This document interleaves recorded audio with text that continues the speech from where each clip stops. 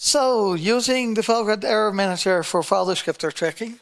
I'm Mark, that's Alexandra. We did a talk last year. We both work for Red Hat, and we worked on integrating GDB and Valgrind better because Alexander works on GDB, I work on Valgrind, and then we had another bug to solve, and we thought, well, we know Valgrind, so that's the tool to solve all bugs.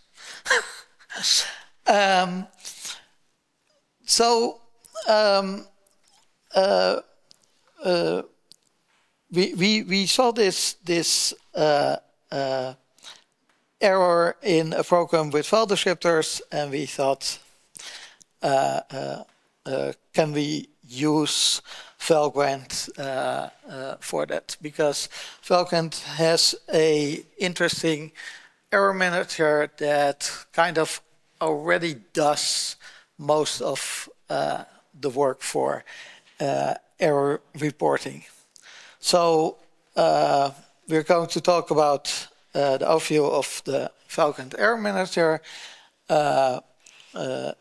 events that can happen, events that are errors, and what we want to do if we see those errors.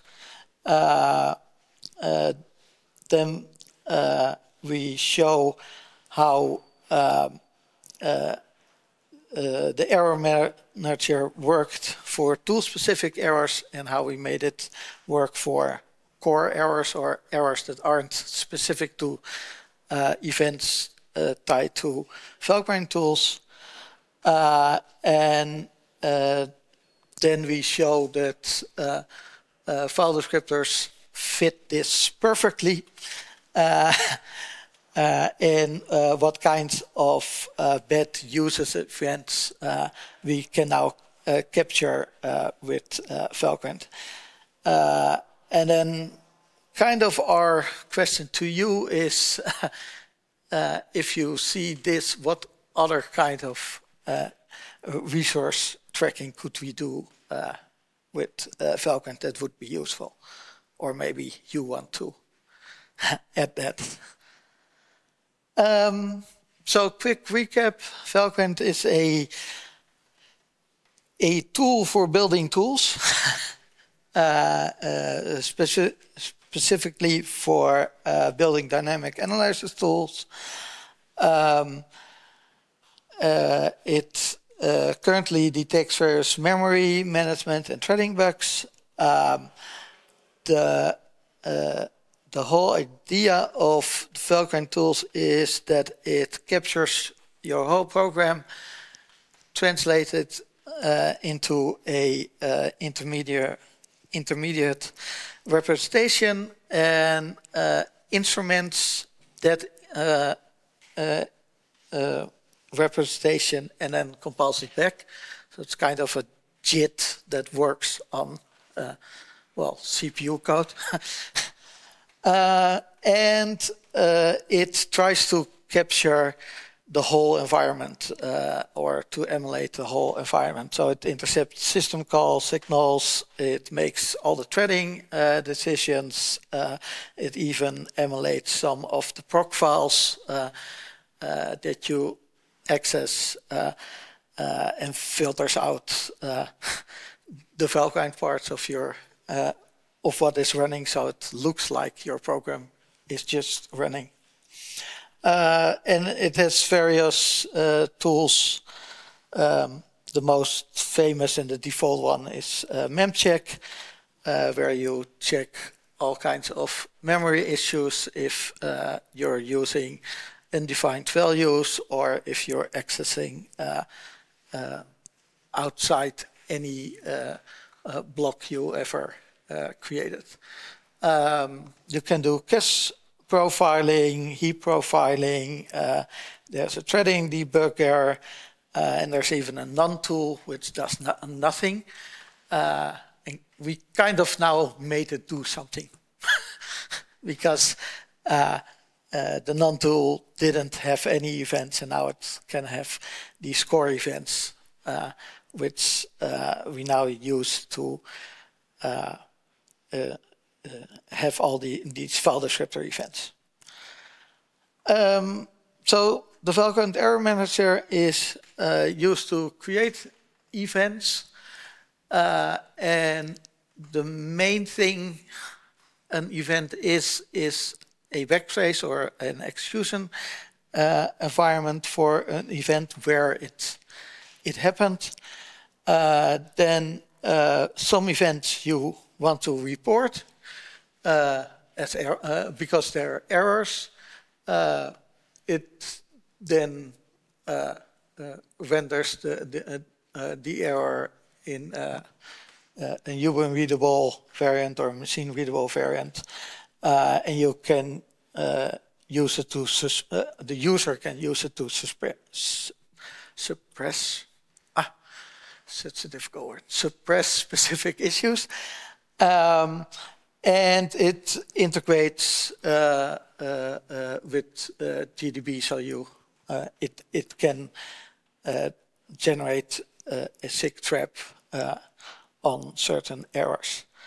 If you use the code, it's fairly simple. You have some functions for recording backtraces, the execution context header, and some for reporting errors. So first, what is an event? An event is, well, you have different kinds of events. So it is a specific kind, a memory allocation event is one kind. It can have an optional name or an address, and like I said, the most important thing is where did the event occur. The execution context, which is stored as a backtrace of addresses, and we try to show as little events as possible, because if you show them, you have to do symbolizing and maybe look up source files and code. So we try to store the execution context as compactly as possible, and then hopefully never show it. And optionally, events can bind themselves to other events. So a memory access event can have the event where the block was allocated associated with it. Right, so the events are basically just integers, and you can record the execution context for an event if you don't want to immediately report it as an error, but want to keep it for later use. So an error is any event you want to report. And you can report events immediately. This is something that went wrong now. Then you call the maybe record event, where you just give it the event type and possible some extra items like the address or name, and the error manager will associate a error context with it if it actually reports the event, and otherwise you have a way of reporting events, probably at the end of the program. These are events that happened and were not correctly resolved, like a memory leak, which you can show where you do provide the original execution environment where it happened.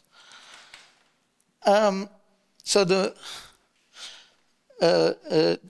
maybe record event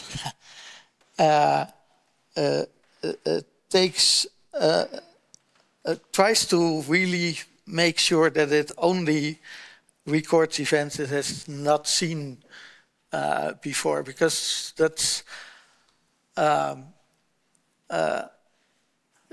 showing an error is A, expensive, and B, if it is the same error,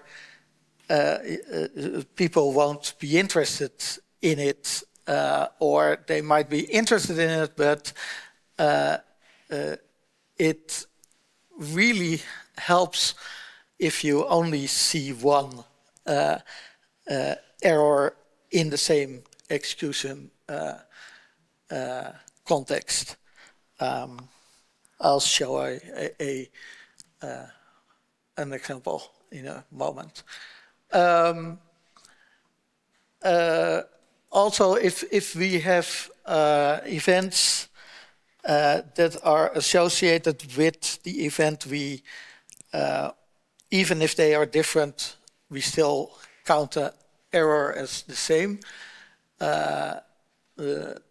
For example, if you read beyond the memory block, it doesn't really matter where that memory block was created if the context is the same. And optionally, you can associate more things with an event, but it's actually not recommended because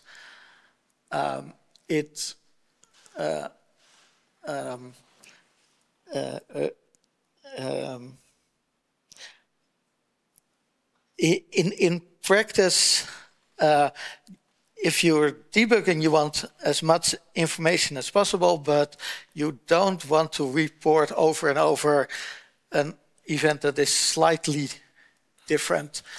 And if people really want that, they can show the different contexts later. And finally, being the same is important for suppressions. So when an event occurs, we record it and just count it if we have seen it before. It can be ignored or suppressed. If it isn't ignored or suppressed, or it isn't something we have seen before, then we finally report it, which means presenting the backtrace execution context in a human readable form or machine readable form, where we look up symbols and source files,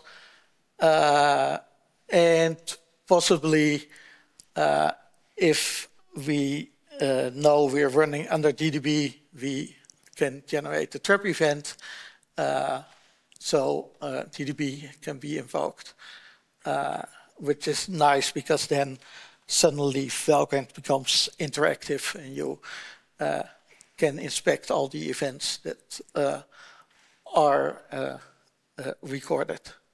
And finally, we can give, when the program exits, we can show a full summary and change the application exit code so you know something went wrong in a CI context, for example.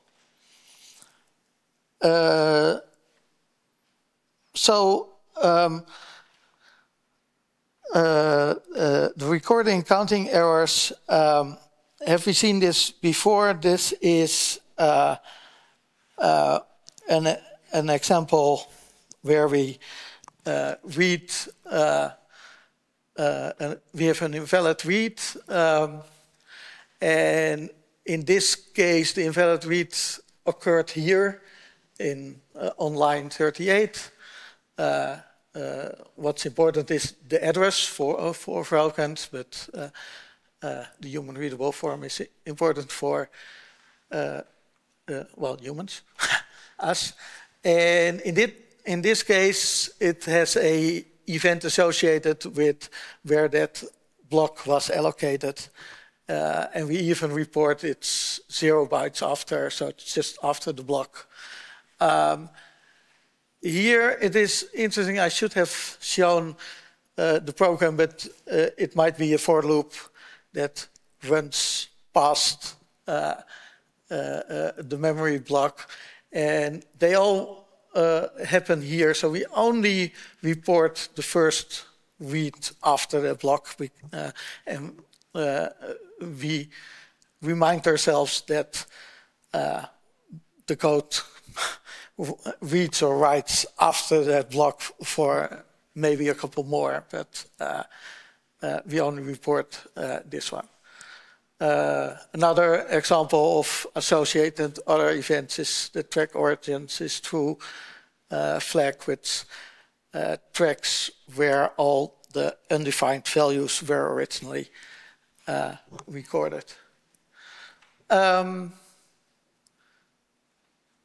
Yeah, so reporting an event depends on the execution context, and most other things don't count for.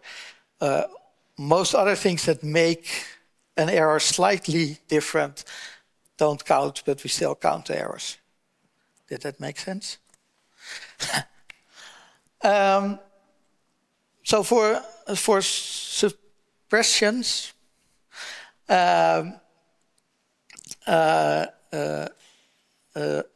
what's interesting is that we have to compare it with the human readable form. Luckily, they can be generated while being reported, and that looks like this. In this case, it just prints the functions that the execution context has, and it has the kind is an address read of 1 byte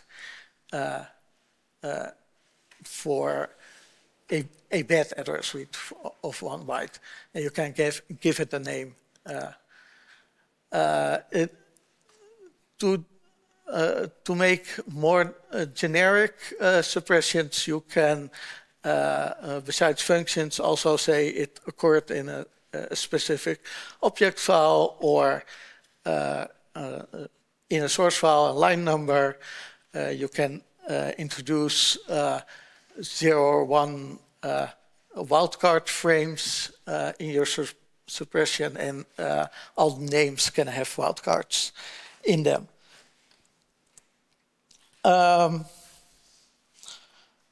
Right, so if we finally decide to report an error, we try to give as much information as possible. So it is not just the event that we show here. We show that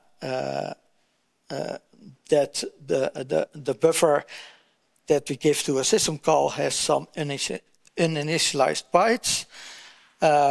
And we also associate it with the event where that block was allocated, and if we're using a track origin, and also where the uninitialized value was created.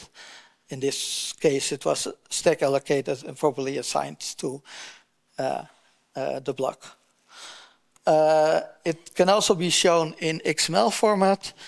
At first I was really proud that it is really simple, and then I saw David's talk about errors in HTML and serif, and it's not as nice in Valgrind. You still, basically you have to print the XML tags yourself.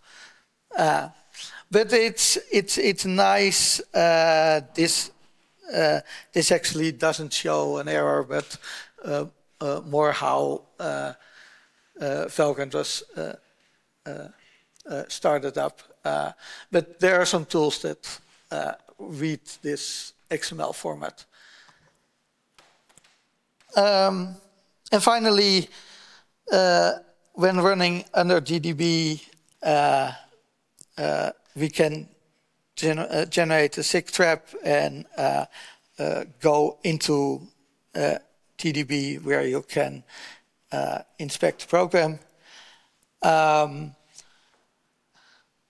And the nice thing is that inside GDB itself, you can now suddenly interactively list all the events. So in this case, we want to show all reachable memory blocks that haven't been freed yet, which is, I think, super handy. Because normally Valgrind isn't interactive, you have to run it, and then at the end you see what happened. With GDB, it suddenly is so much more nicer to use. Right, and at the end we can actually show all the errors that we suppressed or that occur in the same context. So in this case, there were 4 errors at exactly the same location. And we can also signal that if you run it with the error exit code is some code, then if there were any errors reported, then your program exits with a weird exit code, which is nice if you run it in a test environment. So what we had were all these events and errors which were tool bound. So every tool had its own events and reported errors. And we made it more generic so that you can have core errors which are tool independent. This kind of simple trick we used was to have core errors be negative numbers because all the tools use positive numbers. We also made it so that you can report events outside the program where the context is null. I think we were proud of that when we thought of it, and now we're not completely sure whether that is a really good idea, but it helped with reporting some events that we found with file descriptors. And basically it's just, if you want to report new kinds of errors, you have to implement 8 new callbacks, and most of them already do the right thing. It's just that you can show extra information or suppress against extra information. So this was the bug that triggers us to think, hey, we need a tool to detect this. this took us months to find, and probably if you look at it now, you immediately see what the issue is. But that's probably because now we know that there's a bug in this code. Do you want to explain the rest?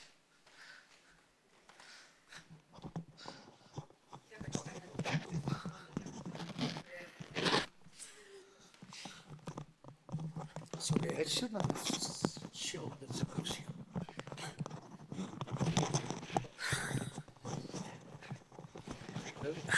I don't know how to put this on. No, I have the same thing.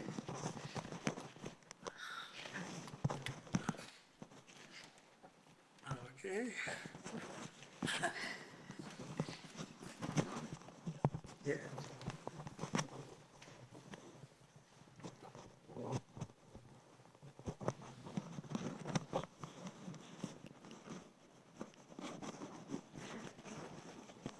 I can. I'll use it like this.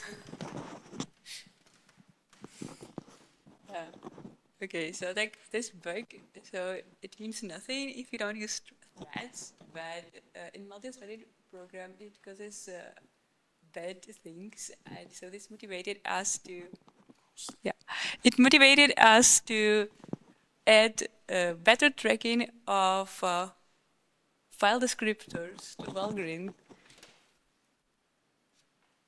So file descriptors are a bit like other resources. For example, like memory, you create them with some syscall in the same fashion as you allocate memory, and then you want to destroy them at the end, and you don't want to use them after they are destroyed. You don't want to use them when you haven't created them, and you don't want to close them several times. It's similar to malloc, it's similar to pointers. You don't want to free pointers several times. You don't want to use memory that is not yours.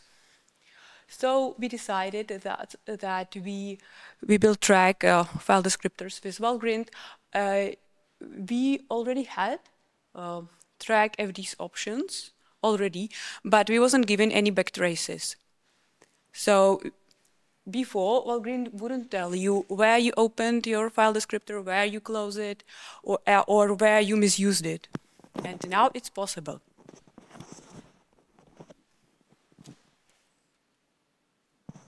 So for tracking file descriptors, we are using track FDCS. There is a modification of it which is called track FDSall. So your file descriptors, you inherited it or you created by some syscall, and you can close it by using close or newer close range, where you can close a range of file descriptors. So we are recording those when those syscalls are used, we are recording that where it happened. And then if you are trying to misuse the file descriptor, we will let you know.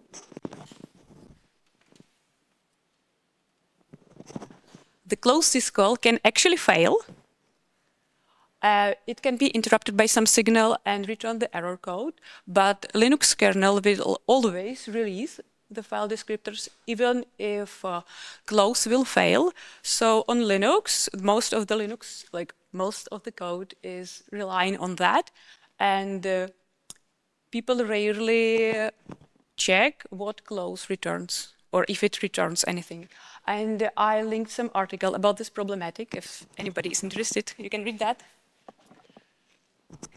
Also, there is kind of new kind of close, which is called close range, when you can close a range of file descriptors.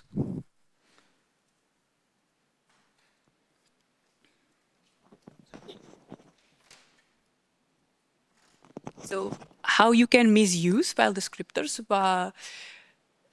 So you can use too high file descriptors. So Valgrind is checking a limit. So and because Valgrind also is using file descriptors itself, and it doesn't want to mess with yours, so we are checking which descriptors are allowed to use for you. And then we check if you're trying to use something higher and it's clearly wrong. Also, if you are using negative file descriptor, it's also wrong. So we will let you know where are you using it.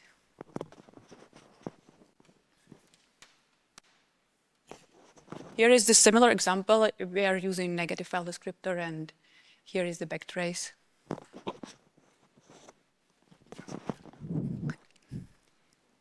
So we would like to implement so now, if you'll use a file descriptor that you haven't opened or inherited, we won't warn you yet, but we want to do this soon.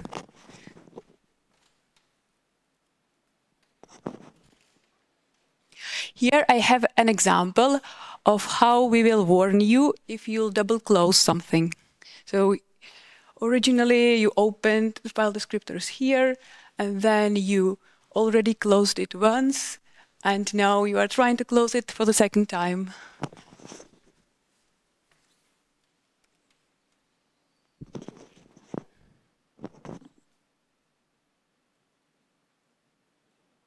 Yeah, I think it's the same.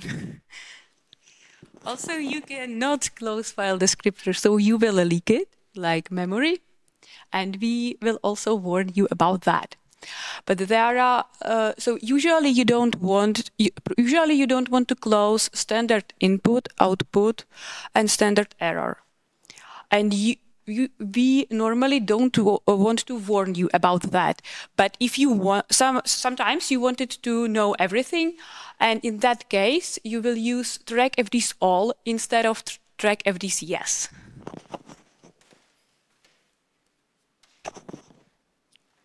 If you'll do that, we'll warn you about that you haven't closed the standard in, out, and error. But the problem is that this is not suppressible. So if you are using Valgrind for testing and you want to end with no errors, this is a problem because you can't suppress this.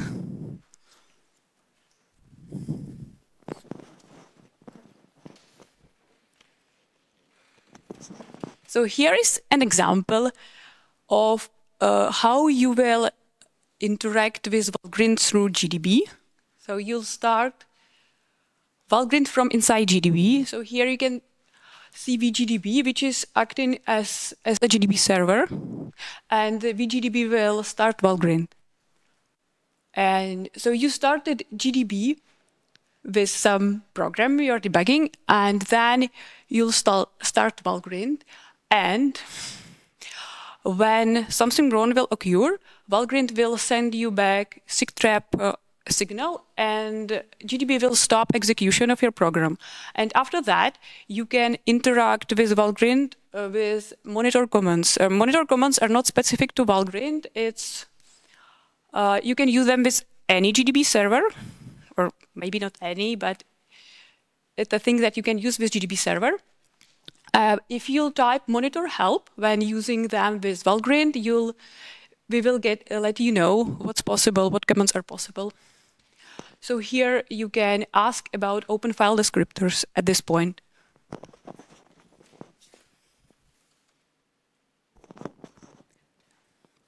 So again, suppression. So if you are using Valgrind for testing and you don't want to have any known errors reported, you can write a suppression file. And with this command, you will generate suppressions. So Valgrind will suggest how to create this suppression file, and then you'll use it with Valgrind, and you'll include any false positive or known errors there, so you won't be warned about them.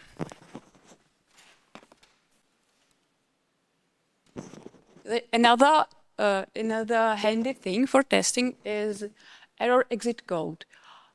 If you'll set error exit code, if any error occur, Valgrind will return this error code. So for CI, I think it's good.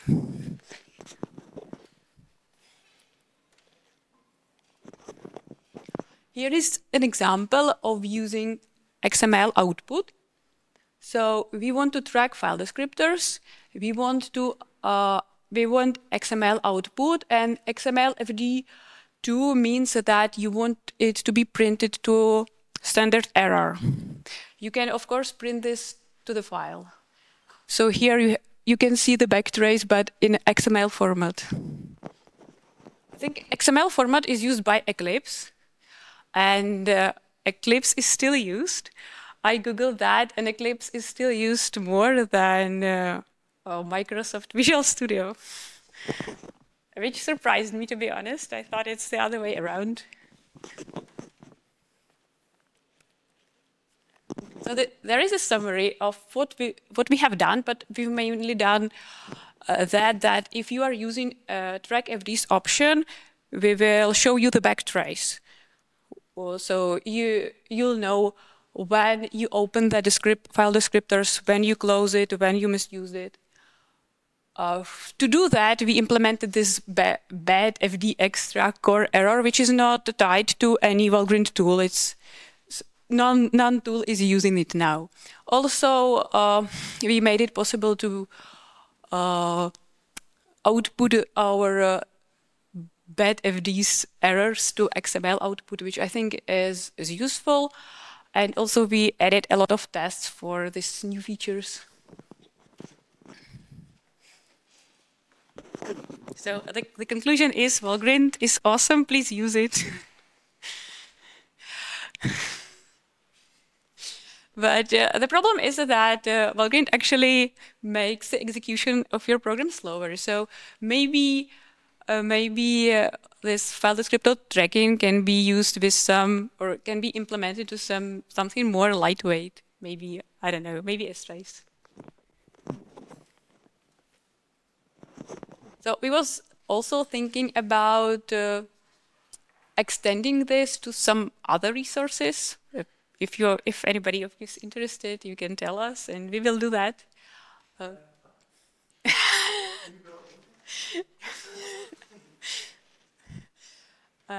So thank you for your attention. Questions? I may have a question regarding the errors.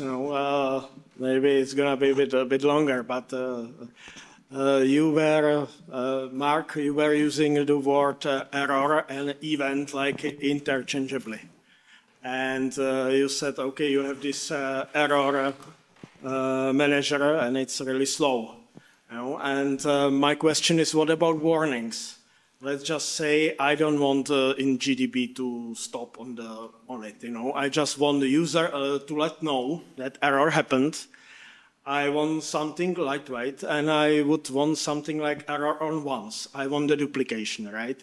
I'm gonna tell you an example. Like I implemented this syscall that was quite complicated, and I wanted to catch like misuse of API, like illegal combination of arguments, and I wanted to Valgrind to warn on it and warn on it once. And from what I understood, this error manager wouldn't help me. Is there some alternative, or is it something like warn on once in Valgrind?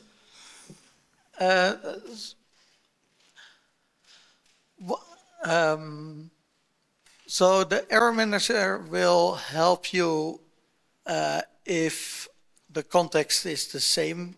So it's kind of called with the same call stack.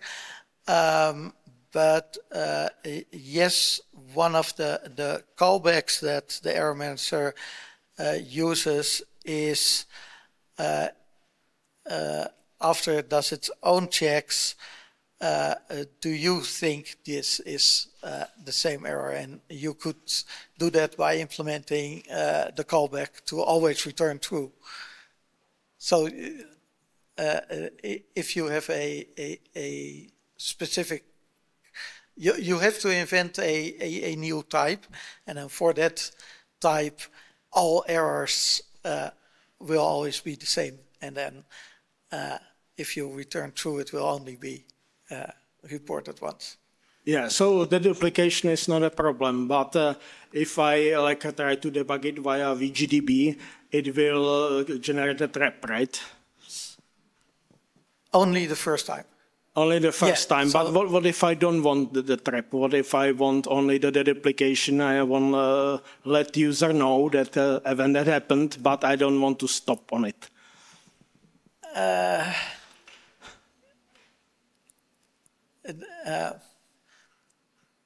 It's you can probably tweak things a bit, but it was not designed in that way. It was not designed. It was designed to you suppress it, and then no further actions are taken. Yes. Okay, so it's not a good thing to do this inside like Cisco wrappers for this purpose I just described. You know, like illegal combination of arguments that like kernel will tell you anyway. So the like extra warning from Valgrind will. Yeah, well, it kind of depends. I think if you useful errors have an error context, and that's the hard part. If you don't associate any execution context with it, you can do more things, but I don't think it will be very useful then. Yeah, I just want to kind of soft error, you know. I want to let the user know that something is wrong, but it's not critical. Okay. Yeah. Yeah. Thank you. You have to come here for the microphone. So the comment about strace made me curious. How realistic is it to have the Valgrind error tracking be say a library interface that can be used without running the virtual machine? I think you could easily write something like the Valgrind error manager inside strace. It would just be work, and Valgrind spent a lot of time making sure execution contexts are generated fastly and can be compared cheaply, and only do the symbolizing other things. It can be done. Interestingly enough, when I looked at strace, it does know about file descriptors, but not in all cases, and Valgrind kind of recognized them anyway already, because it had to track them already anyway to make sure they weren't trampling on its own. I guess the other thing that comes to mind about that is the really nice feature with this is the GDB integration, which I remember there was an effort to have strace and GDB integrate that went nowhere for years just because of lack of review of the patches.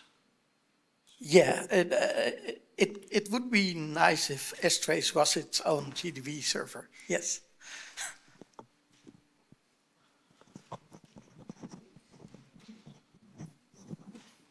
Is there anything complicating if you were to try to run GDB under Valgrind while connecting to Valgrind with GDB and GDB server? Because that's one use case I can see myself using this for. I think it should just work, but maybe there are things I'm not thinking about. I'm especially how we generate trap events might interfere with GDB under Valgrind. I'm not sure. Try it and report bugs.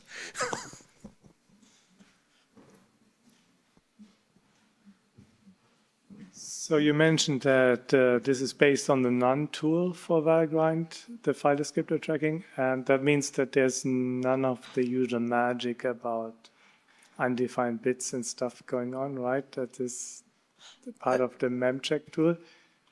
No, the idea is that it can be used with any tool. Yeah, but what I'm trying to get is if I've got descriptor 5 in one context and the 5 is computed in a different way in another context, then for this file descriptor tracking, it will still be the same descriptor of 5. I think the answer is yes, but I'm not completely sure. The issue is that if you use an outdated file descriptor that you get from somewhere because you didn't properly clean up your structure or something, and then you might write stuff or read stuff from some other code that also happens to use descriptor 5. And I was wondering if you've got a way for dealing with that. It could be like provenance tracking for integers, probably not realistic, or rewriting the descriptor values to be somewhat random or something like that. No, I don't think we can do that precisely because what you said, it would be tracking integer values, and so no, we have to track concrete values that we have seen being created or seen being destroyed. Okay, but then you could maybe rewrite you're already rewriting the descriptors that would touch Valgrind's own descriptors, right?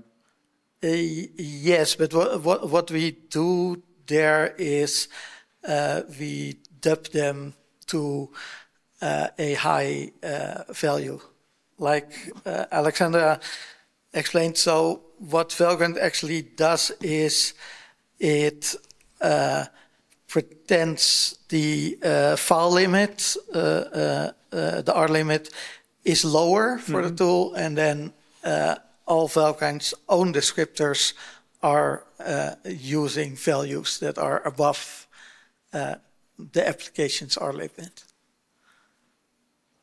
Okay. Yeah, I still think that randomizing the descriptors and then dealing with some corner cases would still be interesting for finding that.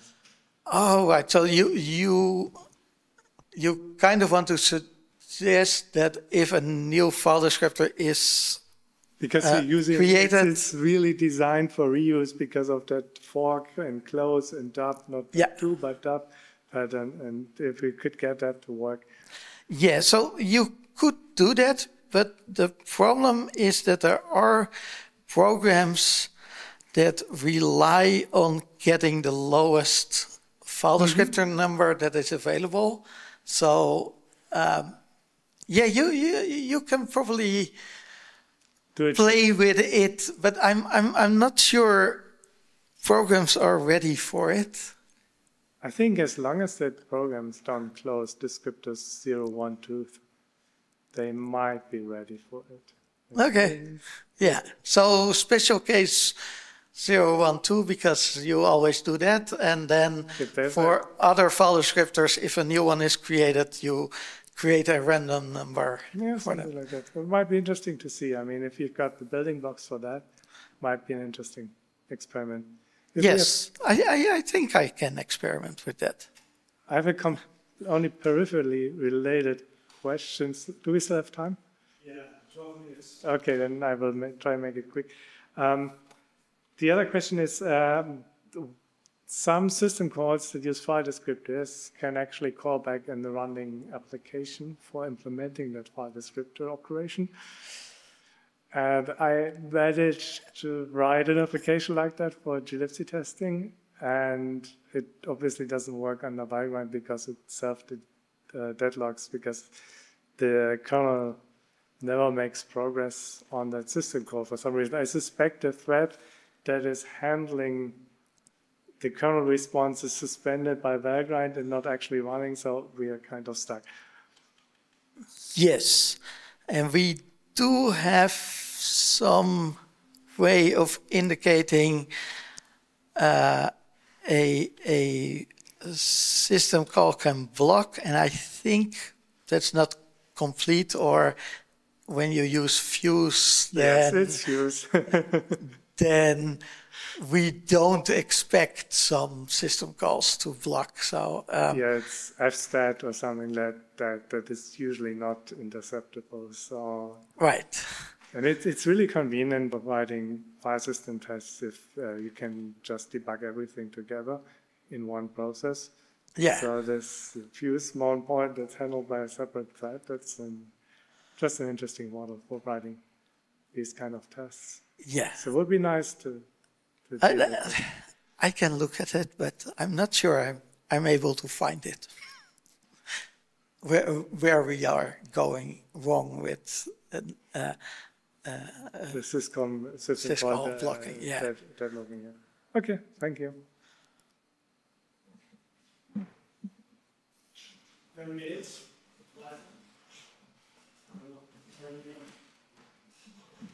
Do you want to? I stop.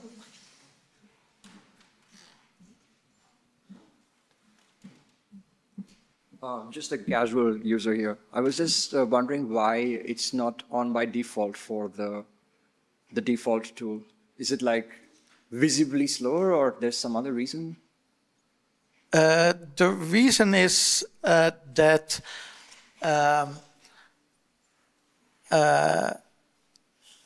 most programs make file descriptor mistakes. Especially what a lot of programs do is I close this file descriptor and I give it the variable, the value -1. And then I just expect if I use this file descriptor, everything fails. And I mean it, which is stupid. Fix your program. But a lot of programs do that, and a lot of programs, kind of like with memory, don't really clean them up. So you would always get errors about leaking file descriptors. And yes, we could have yet another option. Track FDs is only faults, not leaks, but we didn't.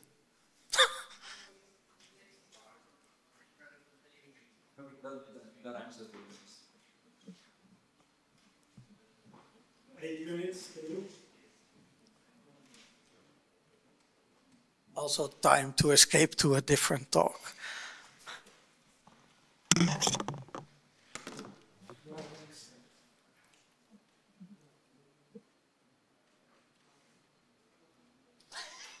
Yeah, it's done.